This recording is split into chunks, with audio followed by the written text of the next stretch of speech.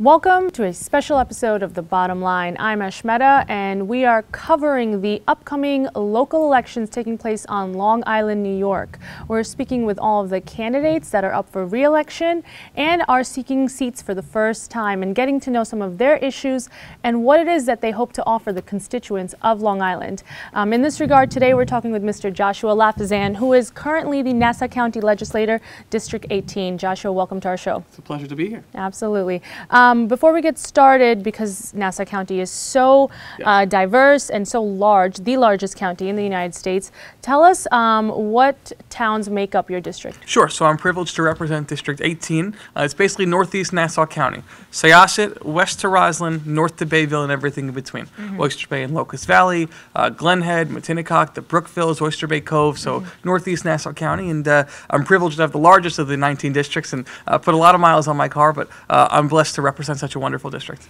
Like you said, you have one of the largest populations residing within your district. You are also one of the youngest elected officials in this position. Tell us how you got started in local politics. Sure. So at 23, I became Nassau County's youngest ever legislator, but this wasn't my first foray into politics. In 2012, as a senior in high school, I got elected to the Syosset School Board of Education.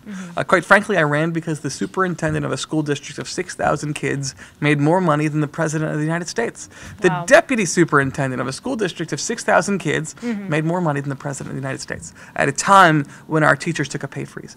I thought it was the height of avarice. As a young person who was senior class president, I wanted to get involved and make a difference. The administration wasn't interested, so we decided to run for school board. It's a bunch of teenagers. We were the scrappiest campaign you'd ever saw.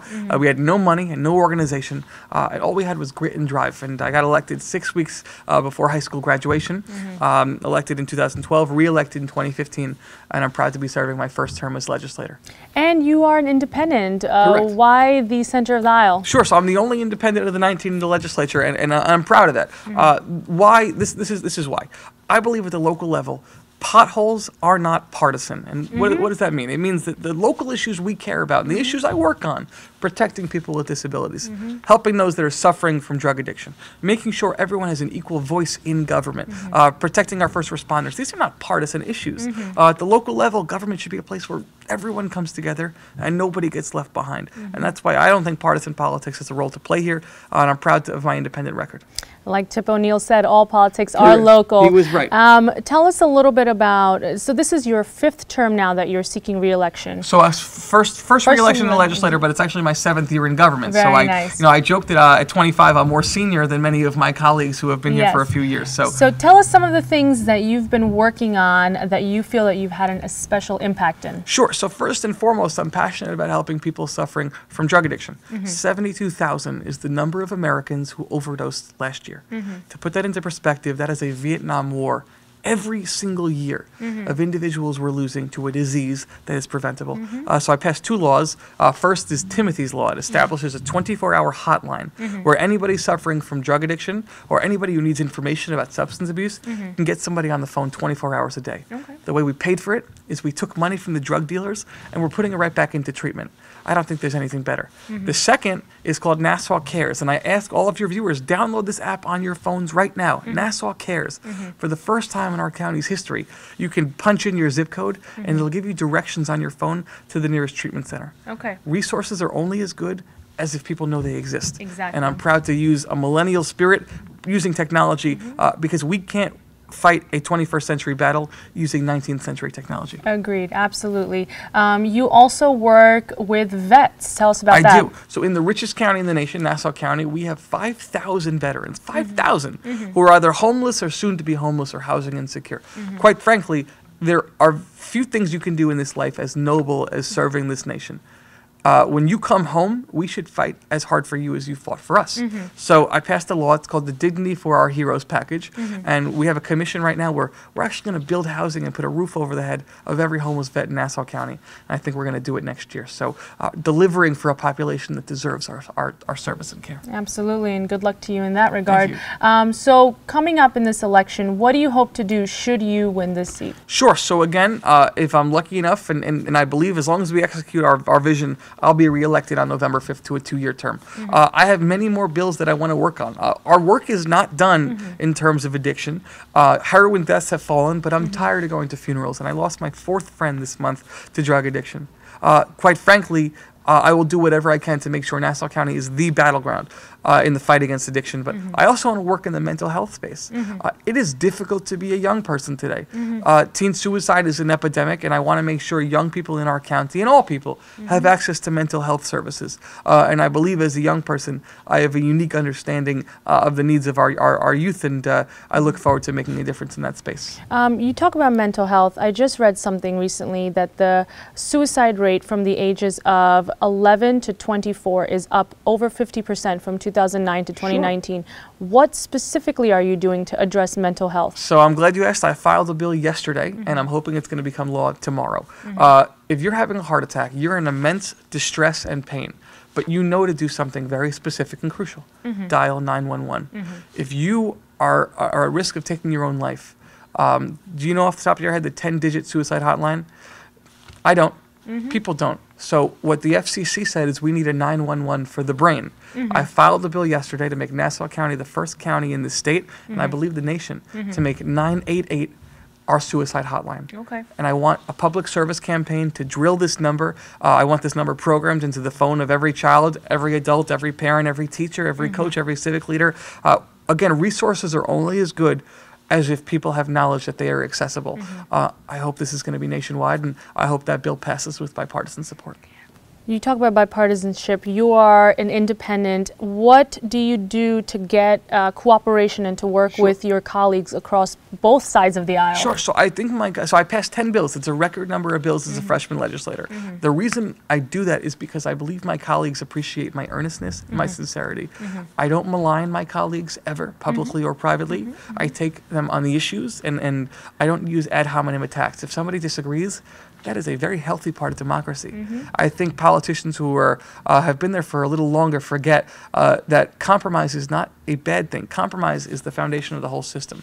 So when I come up with an initiative, it's not about me getting the credit. I approach the other side. When I came up with my heroin and opioid bills, I went to a Republican legislator, Laura Schaefer, and I said, let's co-sponsor. My food allergy bill, I went to Republican Howard Coppell, and I said, let's co-sponsor. My 988 bill, I went to legislator Arnold Drucker. I said, let's co-sponsor. I continue to lead the way in putting people above politics. And I want to share, that's not new. In Syosset on the school board, I sponsored a bill that made Syosset the very first public school district to make Eid, Diwali, and Lunar New Year official district holidays.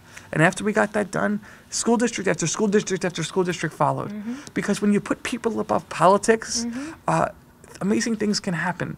And again, when I say local politics is not partisan, people at the local level do not care about political fights. They don't care if there's a D or your R next to your name.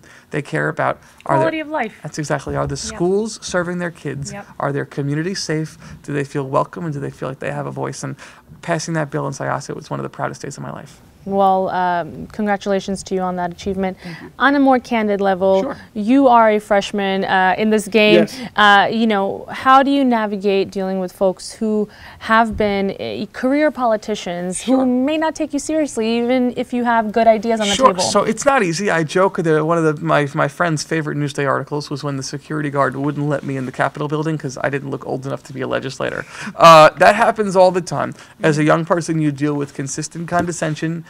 You know, at the end of the day, I have degrees from Harvard and Cornell, and at the same time, you know, you have to be more prepared on every issue. When you're young, you have to work twice as hard with double expectations, but I don't mind the challenge. As you can tell, I'm not shy, and as you can tell, my energy is bountiful. At the end of the day, I'm so blessed to serve and to be where I am. So whatever I have to do to serve my constituents, I'm going to do. I look forward to rising in seniority, maybe becoming the chairman of a committee, having more clout within that legislature. And if I'm reelected, I can't wait to get back to work to the people.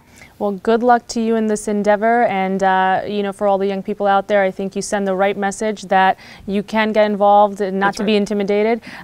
In closing, what do you want to say directly to our viewers about getting the vote out? Sure. So I've served since I'm 18 years old. My commitment to my constituents is not new, and it's ironclad. Just because the president or Congress isn't up for election, this election is still important. all these wonderful things that I believe I do for our community in terms of helping vulnerable groups, right? Helping individuals with substance abuse, helping individuals, who are veterans who may find themselves, homeless, helping people with disabilities. I lose my ability to do all of that should I not be in elected office. So my ask is this. I ask you to tell 3 friends that you listen to Josh Lafazan. You believe that he's earnest. You believe that he's sincere. You believe he represents our community with integrity. You're voting for him, and you ask them to vote for him as well. It's a solid message, Josh. We wish you all the best of luck at this upcoming election. Once again, this is a special coverage of the local elections taking place on Long Island, New York. This has been a special broadcast of The Bottom Line. Thank you for watching. We will keep bringing you this very important messaging from these folks who are doing good work out here, and we hope you will get something out of this, but thank you for watching.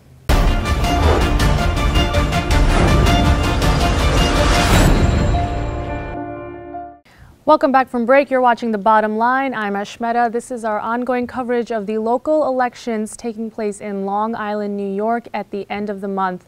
As you all know, we've been speaking with all of the different individuals that are up for re-election or seeking a brand new seat as part of this race. Now we're speaking with Ms. Siela Bynoe, who is seeking re-election for the Nassau County legislative seat. Ms. Siela, first of all, thank you so much for being here with us. Thank you for having me. Absolutely. Before we get started, tell our viewers what towns, what cities your district encompasses. Yes. Legislative District 2 encompasses Hicksville, Westbury, Newcastle, Uniondale, Hempstead, West Hempstead, and also Lakeview and Rockville Center. Wonderful. So you are now seeking your 4th term as in this seat. So clearly you're doing something that the folks living in these areas like. Tell us a little bit about some of your key accomplishments in the last few years. Certainly. So I've really focused on investing in our communities, protecting our families, as well as trying to prepare our youth. So a lot of the infrastructure improvements that I've been working on will be across the district. We'll be putting in $6.3 million into a streetscape project that will enhance a state redevelopment that's happening in the village of Westbury. In addition to that, we're going to be going out into Hempstead and improving the bus terminal. And in addition to that, they've been really suffering from some persistent flooding in that area. So we have several $1 million that are set aside to address those issues. And then out on the southern part of the district, we will be doing some streetscape improvements out in the the Lakeview, Rockville Center, West Hempstead area. A big part of your work in this role has been addressing the opioid crisis taking place on Long Island, specifically in Nassau County. Tell us what you've done. So I've been working on mental health first aid since I first came to the county. So when they started the opioid addiction committee, they asked me to co-chair along with the police commissioner, Patrick Ryder. And we worked collectively with a group of really well-versed experts in addiction and also school educators, and we came together with a consensus that we feel as that we need to do more on the preventative end. That we are doing very well with treatment and being able to address symptoms once they present. But we'd like to do more preventative. So what we're looking at now is trying to help young people once they have experienced an adverse childhood trauma. And so we want to look at the traumas, and we want to help the young people unpack these traumas so that they have a more healthier way of dealing with the trauma, so that they don't look to self-medicate by way of using opioids or any other drug or engaging in any other high-risk behaviors as well. And you've co-chaired something in this regard. Yes. So Nassau County had a county-wide committee, and we put together a report, and we submitted that report to the county executive about a week and a half ago. And so now the work begins, right? We need to start bringing some of those initiatives into existence so that we can address these issues. We would like to see an opportunity to bring mental health first aid into the schools. We'd like to be able to train personnel from each school district in the trainer module, so that they could go back into the schools and train the teachers, the administrators, the coaches, so that they could help address when a child might be experiencing some level of trauma, and then be able to, if they need to, de-escalate in the immediate, and then do a proper referral. Very nice. So, but it seems that it starts with identification of these high-risk individuals from the school administrators and staff and so forth. Absolutely. So this is a little bit of what you've done and worked on, some of your key accomplishments. You are seeking another term. You're up for re-election. Tell us what it is that you hope to continue to do, and some new initiatives you might have planned. Yes. So aside from, mental health first aid and doing the, some of the more capital improvements in the area, I've also, I'm chair of Nassau County's Land Bank, and it was created a couple of years back unanimously by the county legislature, and we're doing the work of taking zombie properties or distressed properties that we can find them throughout Nassau County, and we're working towards rehabilitating those properties so that we could build homes for families that would be looking for affordable housing on Long Island. So I'd like to continue some of that work. In addition to that, I'm looking at some environmental issues. We're facing a crisis here on Long Island in terms of our water, both quality and quantity. So I have two initiatives that I'm working on just now. We're crafting some legislation so that we can address some of those issues. We're on an island. We're tapping into an aquifer. This is this is a finite resource. Absolutely. So we need to make sure that we treat it as such and that we are using water sparingly. So I'd like to continue working on some of the water initiatives. In addition to that, I've been working very, very closely with our young people. I have a robust internship program. I started out with interns the first year, maybe about 4 in my office, and we've grown to 8 per year. And as a matter of fact, one of my claims to fame is that one of my interns is now the Deputy Chief of Staff for the Nassau County Legislature. So I would like to continue to groom young people to come up and work in our government, and more importantly, just have a basic understanding how government works and know that it's accessible for them. Absolutely. And in these initiatives, how would you say, what sets you apart from your challenger? So aside from being a legislator, I'm also an executive director for the Town of Huntington Housing Authority. So I am a pragmatic administrator.